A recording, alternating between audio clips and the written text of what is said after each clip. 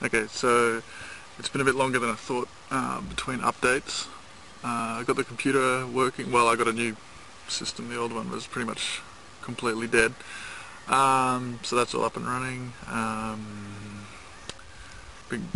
Got some software installed that I was having some troubles with. Like I installed Mantis online, which is a bug tracking thing, and it didn't want to install because the database didn't want to cooperate for whatever reason. So I finally got all that hacked together and working. Been working on Team Friendship for a while. So I think last time I did a video I was on puzzle 8 of 30. So now I've finally finished scripting the multiplayer part of it. Just in Kismet and all that, which is good. So there's a few problems along the way, like some of the puzzles didn't work, or I got through scripting it and realised that it could be solved in like 2 moves instead of 2 moves with 1 player instead of 10 moves with 4 players or something like that. So a couple had to be redesigned. A couple just needed a little tweak here and there. A few of them mostly work, but there might be a bug or 2 here and there, but it's all done, and it's just a matter of fixing a few little things and then getting 4 players actually in there and playing, so I can find any new bugs and see what's working and what's not, and what's frustrating and how to fix it and that kind of thing. So it's all going well. Like one puzzle, which one was it? Yeah, one of them is meant to have like four players all working out where they need to be and what they need to do, and then it turned out that one of them could just run in and press a button over here and then press a button over here, and the whole path was cleared for 4 people. And there's another one which I'll show some footage of in a minute, which I'm really happy with. It's like a big sphere that is a path through all 3 dimensions, and 1 player is on the sphere, and the other 3 rotate the sphere 90 degrees clockwise or anti-clockwise on each of the 3 axes. And I mean, it worked. It turned out really well. I'm happy with it, but I realised all you need to do is get the person on the sphere, and to get them to the other side of this kind of ravine, just rotate it twice 90 degrees around the vertical axis and you've finished it. So I need to work out something there to stop that, but otherwise I'm really happy with that. And it's just little things like that here and there. For the most part it's pretty good. And one of them, which I'll show some footage of in a second as well, was like these 2 big hammers that are rotating in opposite directions, and like the hammer part is big enough for you to walk across, like that's the point, and you need to pause both hammers at the right time, and then you go up and around, and then you need to pause them both at the right time when they line up to create a bridge over here and then again over there.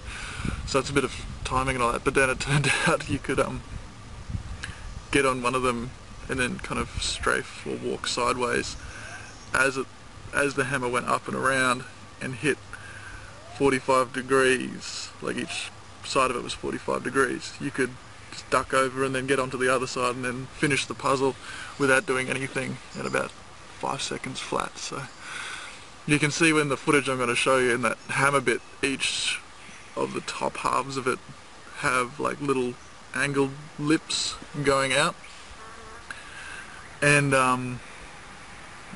that's just to stop people kind of walking, because then when the paths are 45 degrees, that lip will be 90 degrees, so it'll just stop people kind of walking over the other side of it. So that turned out pretty well.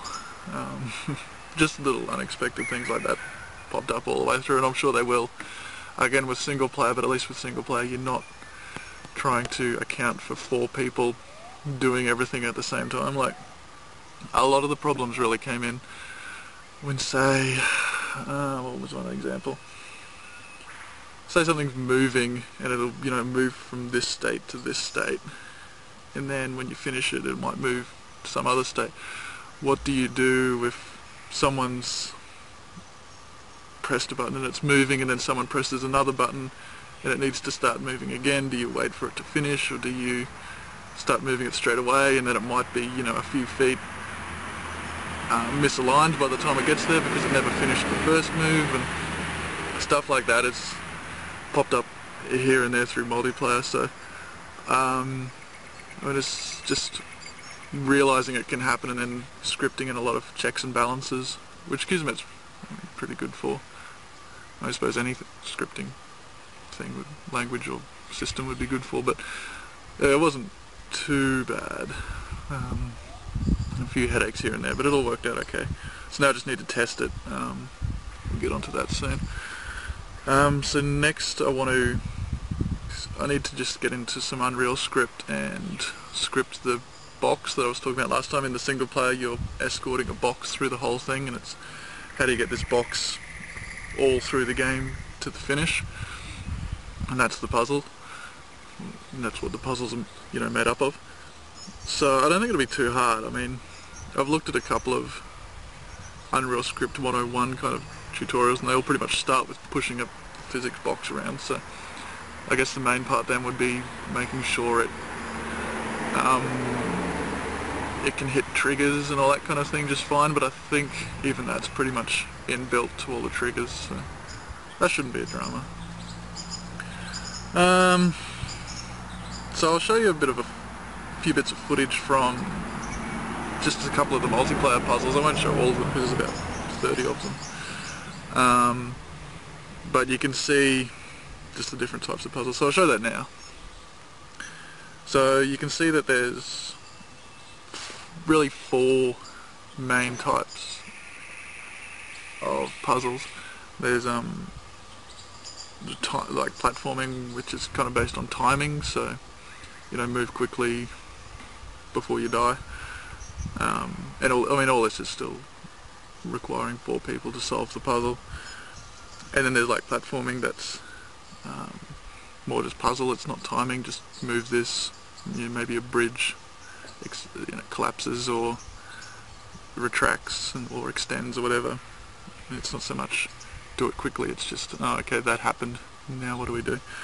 Then there's other ones where it might take one person to solve it, you know, physically, but it's more difficult, so you kind of need to put 4 heads together to work it out, or not, and 3 people can just sit back if you want. And then the other one is where one person kind of goes into the puzzle, like the big sphere one and some other ones, and the other 3 players from a distance kind of control the parts of that puzzle, so they might, you know, rotate the sphere or open and close trapdoors that the 4th player needs to navigate through.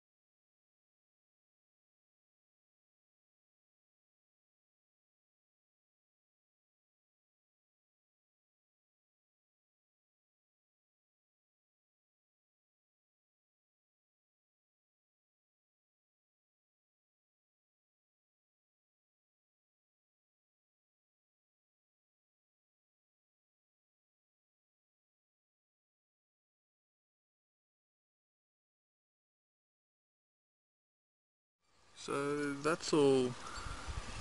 There's some parts of the multiplayer there. I mean, I'm pretty happy with how it all turned out. Obviously it's white box at the moment, so it's not meant to look pretty at all. It's just meant to be rudimentary, bare bones, you know, all you need for it to work and nothing more. So the lighting is very temporary. All the meshes are just white because it's a white box. You know, there's no pretty things, so that's cool. But I got some ideas for the artwork and all that kind of thing. I mentioned a few of them last time, so that'll all come together, but it's not right now because, you know, if you put too much attention into the artwork too early on, then what should be a small change turns out to be a big change with lots of follow-on effects, and it's too much of a hassle. So I'll get it all working first. So now I'm going to get the box scripted for single player and get multiplayer playable by 4 people, so I can start logging bugs and issues and getting a feel for what works and what doesn't. I think it's all pretty good, but you know, you can't just assume that it is. And then single player should be a lot quicker than multiplayer because, like I was saying, you can really predict where the player's going to be. Like if they're here, you can guarantee that nobody's going to be here. So in multiplayer you can't do that, so it makes it a bit tricky to wrap your head around the logic of what's going on. And then, yeah, should be good. So I'll try and get a new video up quicker than this time, because there's been a lot going on. I'm working full time and blah blah blah, but all is well, life's good. So I'll post some screenshots just here and there, or even if it's not a whole blog post, maybe if I see something interesting I'll just screen grab it and throw it up on probably just Facebook. So I'll put a link to the Facebook page in this video, or in the forum post or wherever, so you can subscribe to that. That way you don't need to check back or anything, it'll just pop up in your news feed if anything interesting happens, and I will keep you all updated. So hopefully we'll see some more and more progress happening quicker and quicker. So yeah.